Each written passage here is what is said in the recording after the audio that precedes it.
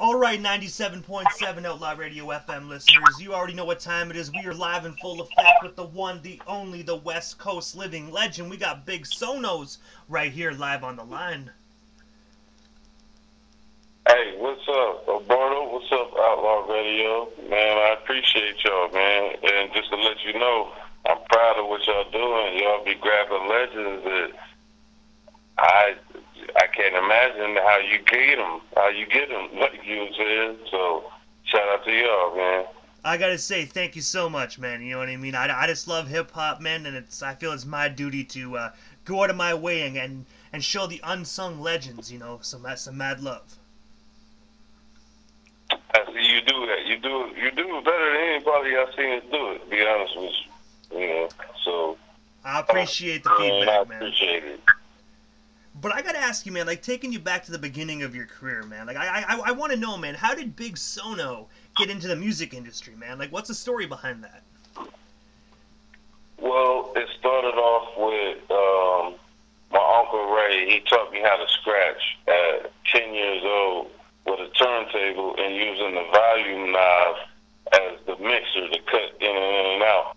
And then fast forward 2 years later, my mama married somebody and they lived in a different area than I was from, and Battle Cat lived right around the corner, and he was a teenager at the time, and he would come around the corner once a week on a Saturday, and he would just put a boombox out, and he would play what he DJ'd that previous day. Like, you know, and it just would amaze me and shock me. And, you know, we used to just have boxing gloves and box all day, but we would, you know, our parents allowed us to do that and all that, but it would all freeze us, like 15 kids around the boombox listening to him mixing, and it was just amazing. And I was just one of them kids that went into the house and I grabbed my mama turntable, my turntable, put them on the ironing board, and just start mixing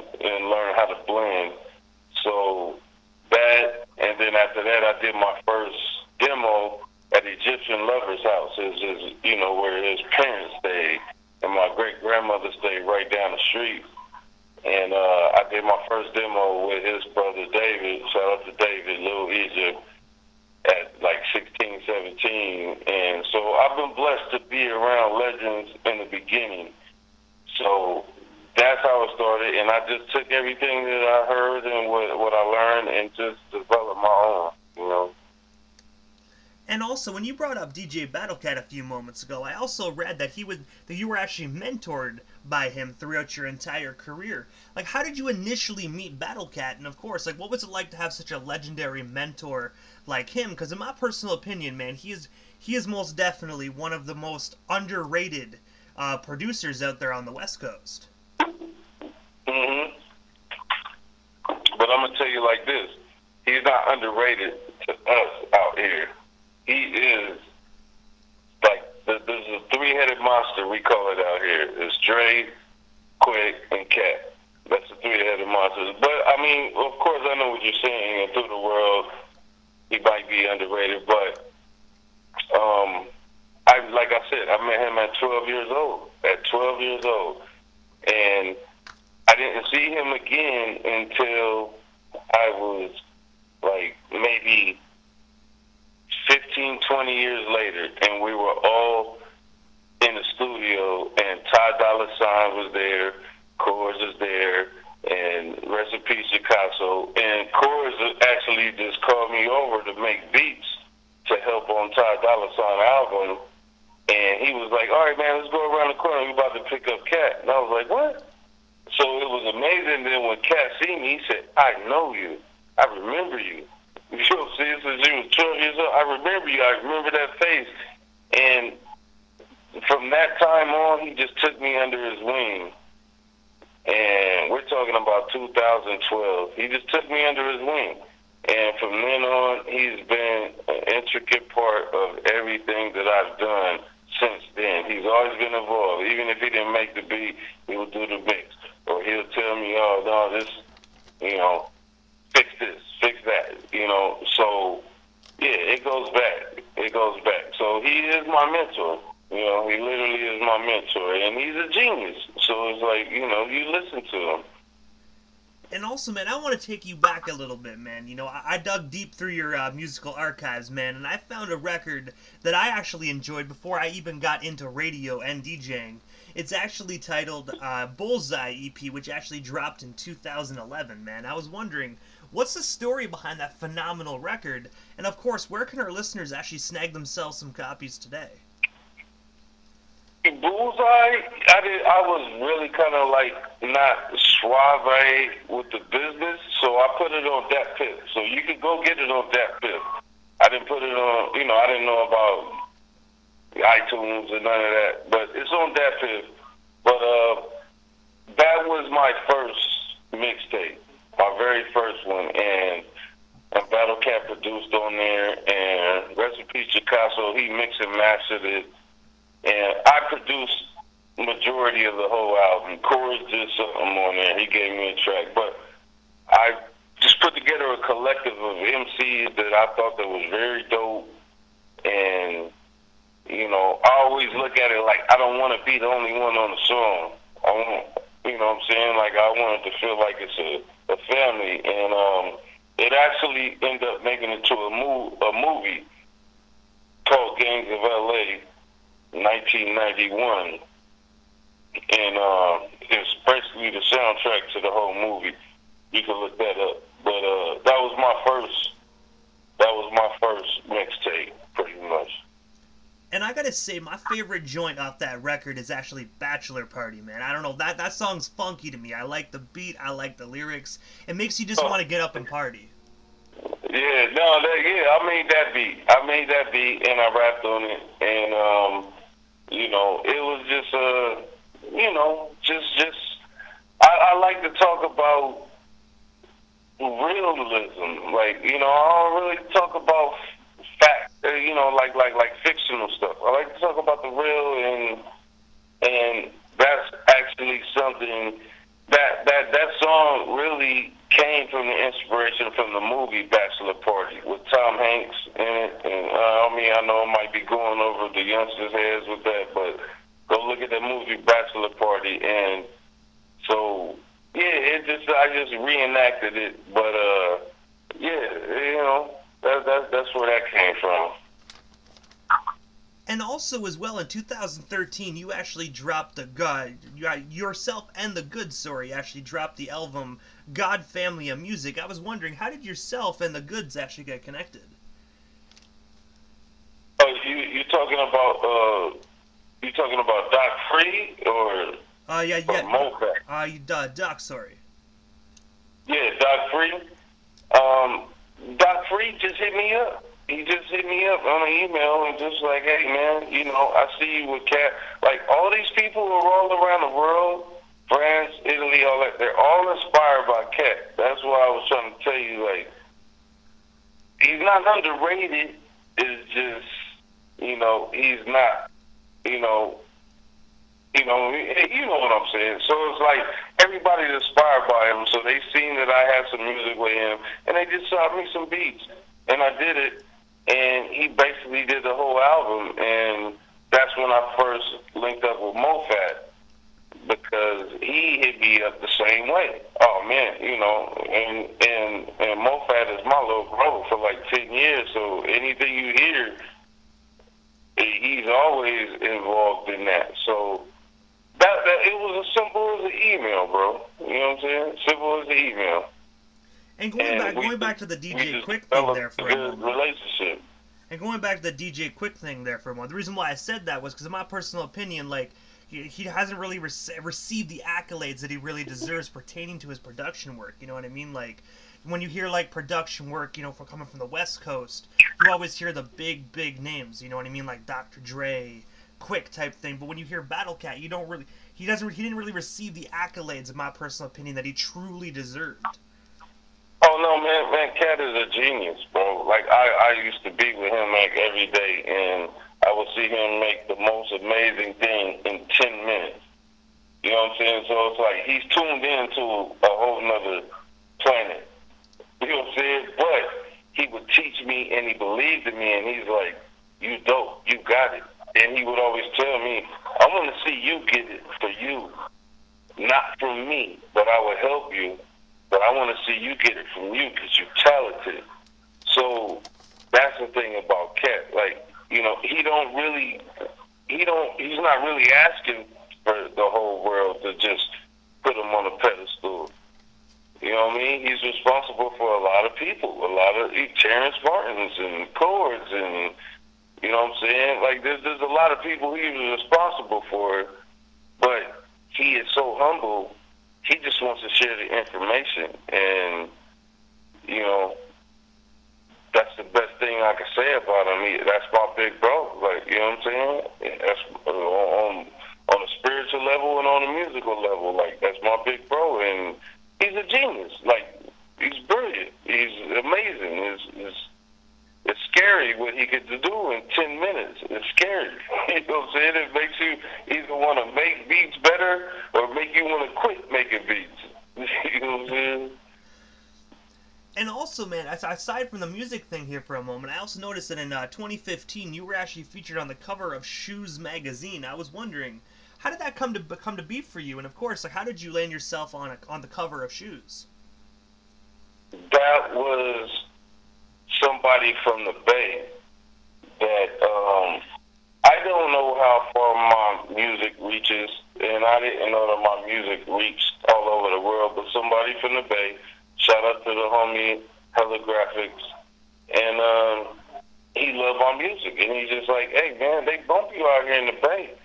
And he started that was his first magazine, and he put me on the cover, and that's pretty much what it is. So when you see my album covers and this and this and that, he's the one to do it, you know. So that was, you know, it was simple as that. Just like I tell you, this email, you know, people shouting you out or whatever. It was simple as that, you know. And also, in 2018, you actually had the opportunity to work with Dazzy D on the song Where I'm From off your album Leftovers 2. I was wondering, man, how did yourself and Dazzy get connected? And of course, what was it like actually working with him? Well, Dazzy reached out to me. He sent me a friend request because I guess he heard, you know, what I was doing. I was working with Battle Cat because he worked with Cat way before I did. Like, his first deal was with Cat, you know, so I guess he just felt my style, felt my flow, everything, and I reached out, and we have actually a few more songs, more than that, but that was just a beat, and I was like, Daz, I need you on this, and at the time he was getting the studio together, so it took like 2 months to get that song done after I sent him the beat, but it came out a classic, and MoFat made that beat, and you know, that's Big Bro right there. You know what I'm saying? That's Big Bro. So that's how that happened. Just everything kind of happens organically, man. You know, and it's like I've been blessed for people just to reach out to me, and they all be legends. You know what I'm saying? They all be legends. So that's how that happened. But I gotta say though, man, like, I had the opportunity to chop it up with Dazzy D, man, and I gotta say, Dazzy D is such a tremendous individual, man. Like, you know, he broke out on the scene, I believe it was with Ice Cube, man, back at Lynch Mob Records, man. The Lynch Mob. Hey, look, I might be blowing the spot right now, but I'm gonna tell you the truth. He told me a story where he left NWA and he was like, okay, Ice Cube was like, I gotta start a new group. I gotta start something. And I want to get Public Enemy producers to, you know, to produce this album. And Dazzy was there. And JD was there.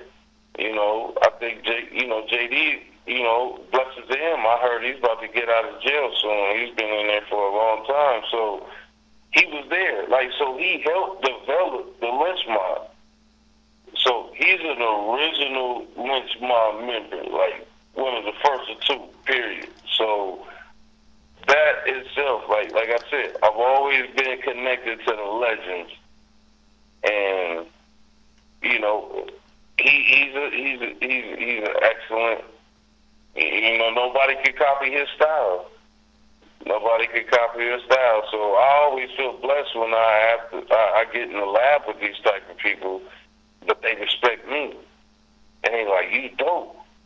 You know what I'm saying? You dope. You know what I'm saying? From Big to the Boy to all that, like, it's just like, they like, you dope, man. So, yeah, that's how that happened organically, bro. And also, this past summer in August 2020, you actually released your newest record, Breakfast for Dinner. I was wondering, what's the story behind that record? And of course, where can we actually grab ourselves some copies today? You could get it on all platforms, everything. Apple, you could get it from Amazon, whatever platform that's available, you could get it. But the backstory of that is that I was going through a tough time. My mama died 2016, then my daddy died 2017.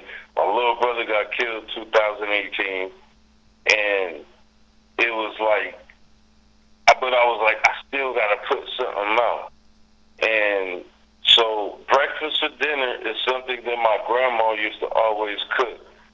She would cook breakfast for dinner, and it just feels like a home-cooked meal. And now that's why I'm doing dinner for breakfast. And then I'm going to do brunch, which was going to be a collaboration with me and Big to the Boy.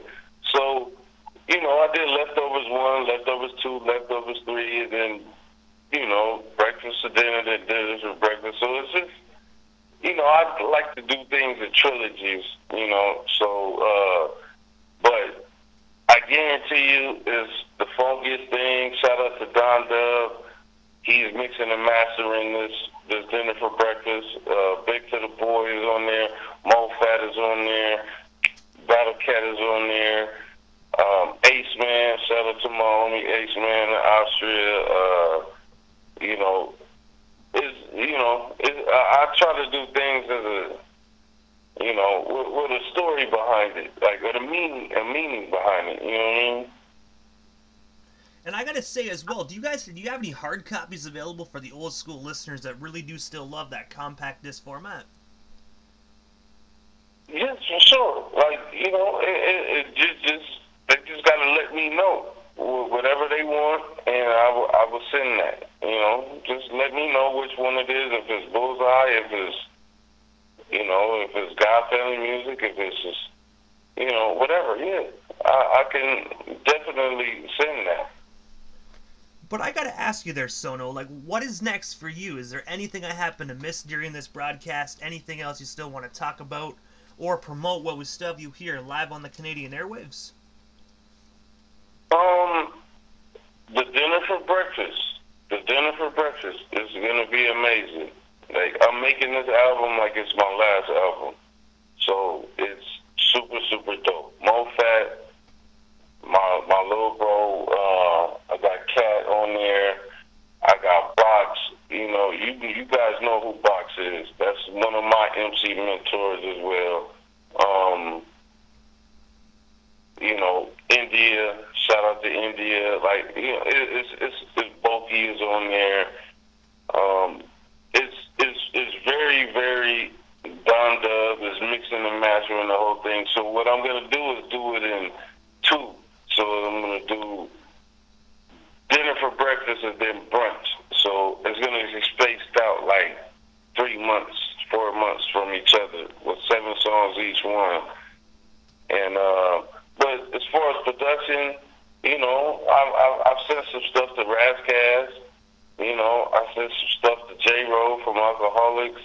I've been, you know what I mean? Like, you know what I mean? I can't really say what's going to be chosen or whatever, but I just know that people were messing with me like that. You know what I mean?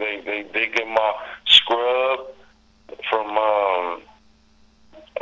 he part of the hieroglyphics. You know, he picked something, and shout out to Unique from Detroit. I did a song for Dank, from Frank and Dank. You know, that's Jay Dilla's people. That's his best friends.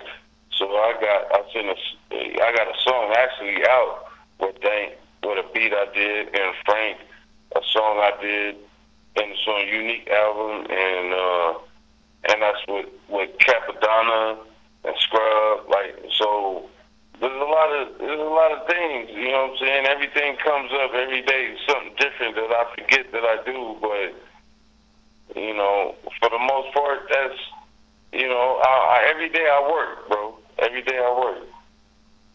And a shout out to Lil Sody, you know what I'm saying? I'm working with him. Just went to his video shoot yesterday, and I did his last, you know what I'm saying? I did a couple tracks on his last album, and so I just stay busy. I don't even think about what I'm doing. I just stay busy, you know.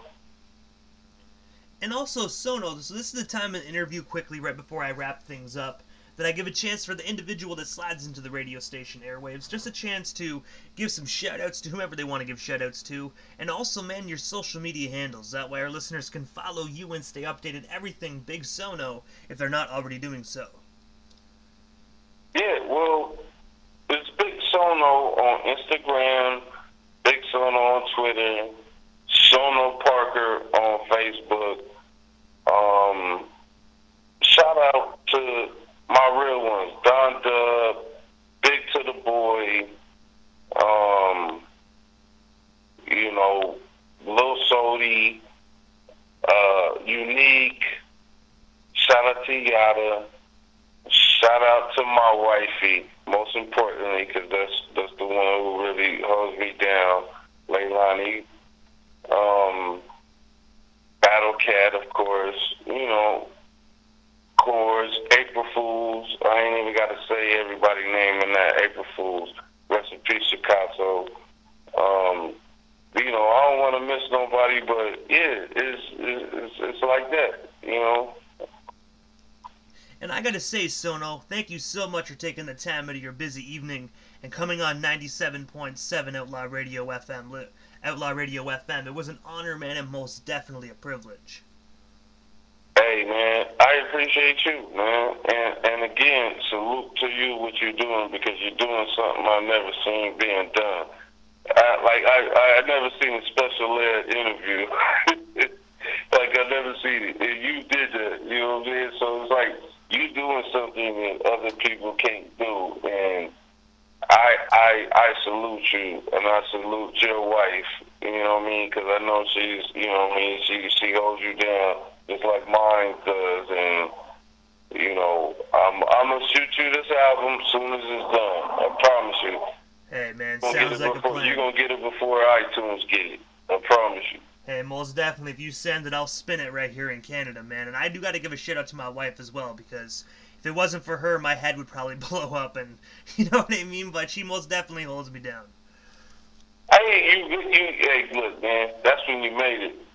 That's when you made it, when you got your wifey. That's when you made it, you know what I mean? And that's my wifey. Like, she's the backbone, you know what I mean? We can't do this on our own, you know what I mean? And, you know, I appreciate y'all, though, man. I really do, you know what I mean? The fact that y'all spin my records and you look out for me. And shout out to Tony Grants. I can't forget him. I know you know who he is.